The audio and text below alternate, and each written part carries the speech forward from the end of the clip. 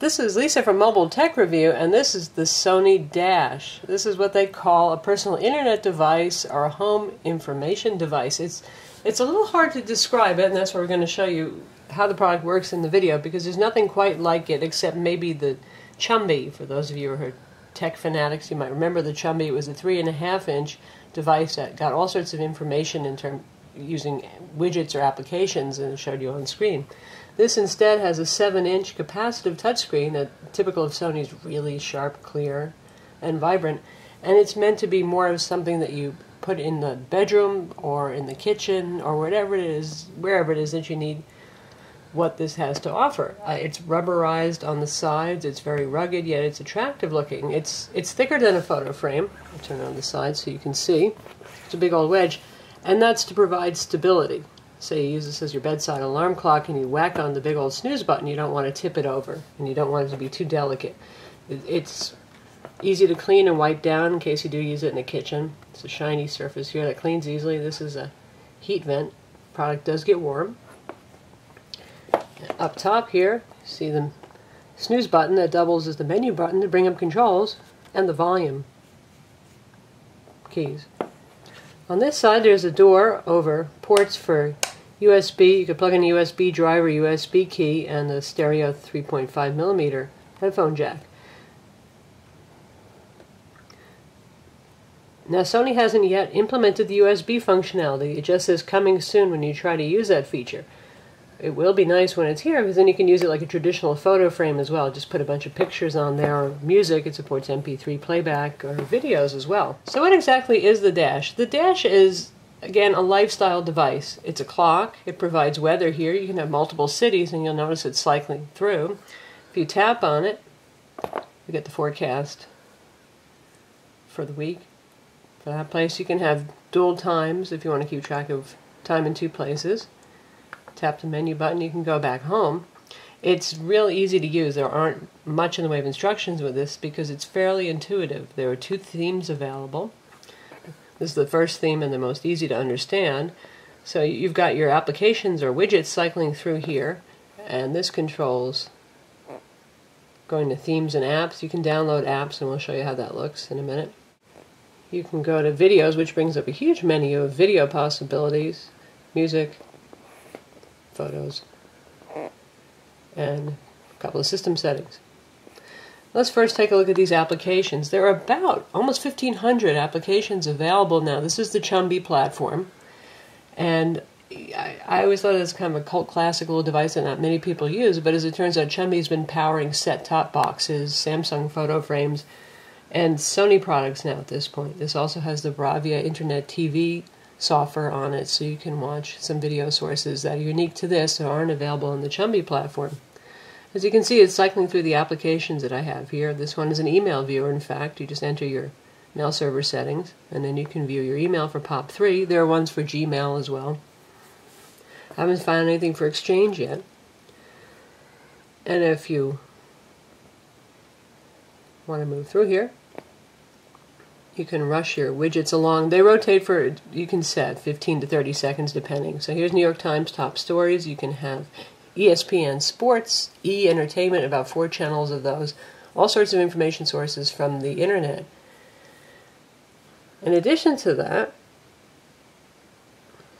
you can have Flickr feeds for photos, photo bucket feeds, so you can turn it into a big old photo frame. There's Facebook, as you can see, it's logging on right now. When you cycle through, there's also Twitter. And yes, you can make posts directly from the device using the touchscreen and an on-screen keyboard. So it's not completely passive consumption. This is a webcam from Times Square. It's an amazing selection of things. There's stock quotes, weather, AccuWeather, Yahoo Weather, WeatherBug Weather. Here we have Twitter. You can see how that loads.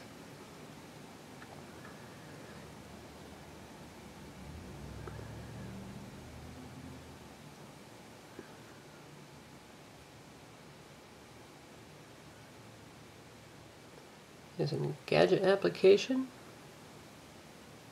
stock quotes, drawing application. Let's see if we can get Flickr up next.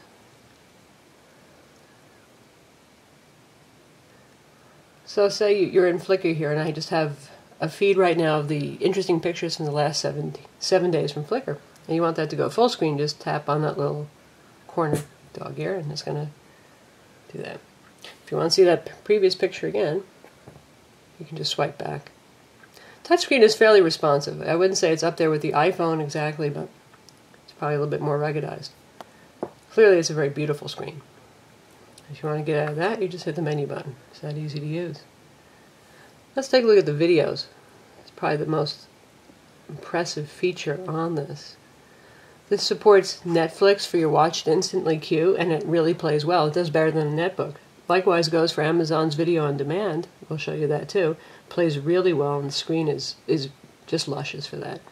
You've got YouTube on here, and that looks great. Blip TV, Daily Motion, Sony sources, CBS, USB drive, not yet supported, but still listed there. eHow, how to do videos, Fear.net, horror and suspense, Movie Network, Howcast, and a bunch of free Michael Jackson videos too. Epicurious. Oh yeah, there's a bunch of recipe applications too from Martha Stewart and various cooking sites. And some of them even have little videos built in and sound bites to give you instructions on how to cook.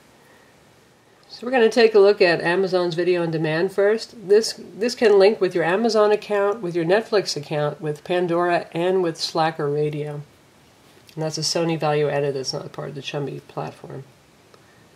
So we're going to take a look at stuff that's already in my library. Obviously you can buy stuff and shop around for SD and HD content.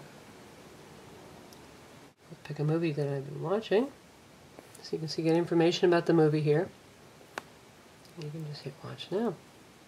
This uses Wi-Fi 802.11bg to stream content to the device, so Amazon Unbox checks the speed every time, and it's going to pick up where I left off after doing some buffering.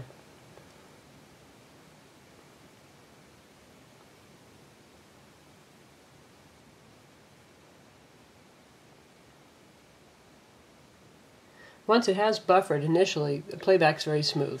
There's no gaps, pauses, stutters. A bunch of rich white kids. They gonna tear your black ass up. Intussusception is INTUSSUSCEPTION.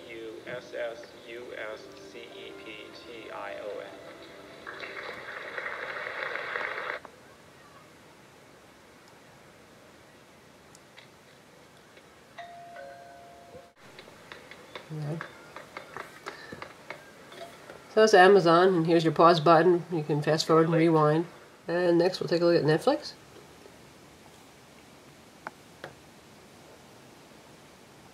So this can be your bedside video player or something for your spare room or something great for the kids' room because it's pretty rugged too.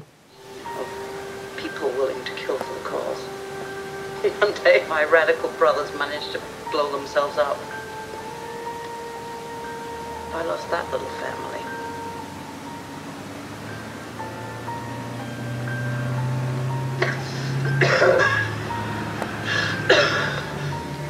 Okay. Now we'll take a look at YouTube.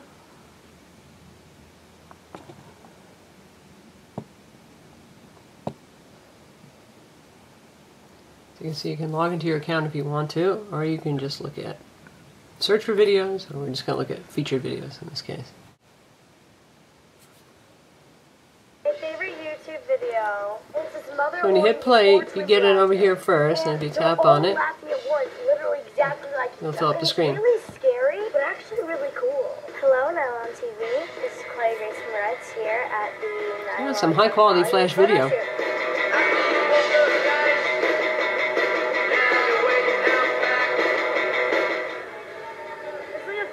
Wonderland. So there are many more video options, and this video that we're doing right now would be about 2 hours long if we covered them all. Instead, we're going to move on and take a look at some other stuff. Speaking of Flash, this has games, which, as far as I can tell, are Flash-based games.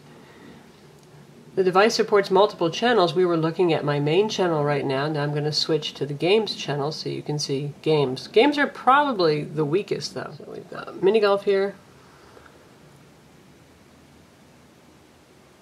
Missile 3D, which uses the accelerometer. This does have an accelerometer built in, and it has a microphone too. And here's a slot machine game.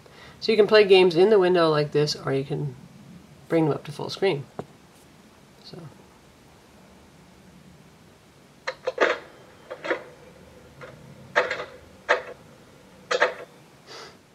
So here's the Martha Stewart cooking application. There's a recipe of the day, and then you can see recent recipes that have been listed. So macaroni and cheese, kind of boring. So let's check out recent recipes. So you can scroll through these various recipes and say we want to do the pan-seared turkey cutlets with wine sauce. Just tap on that. See the email link appears here. You can actually mail this to yourself. You can hear Martha talk. Veal beef or chicken cutlets would work equally well with this mustardy pan sauce. You can get a list of ingredients. I'll make this big so you can see it. And directions on how to cook it. This is a Linux-based device. It probably helps. There are lots of applications out there. It seems to be fairly easy to develop for. I'm going to show you how you browse applications on the device itself. So you've got a category listing here of all sorts of things. Calendars, animals, animation, community, communication, social networking, weather, news, video, weird stuff, a bazillion webcams. So say you're interested in sports. Baseball headlines, BBC News and Sports, CBS News, NHL News, all sorts of football news, anything you're interested in, you just want to add it, and you tap on it, and you hit add. It's as simple as that, and then it's one of your available applications. Again, all applications are free on the device. This sells for $199. It's available at Sony Style stores and from many other retailers. It has Wi-Fi for internet connectivity, and it must be plugged into AC if you want to use it. There are no batteries for this. This is meant to be sitting by your bed, in your kitchen, whatever. You can, of course, unplug it, pick it up, and take it from room to room. It takes about 2 minutes to fully boot when you do that. So that's the Sony Dash. Visit mobiletechreview.com to read our full review.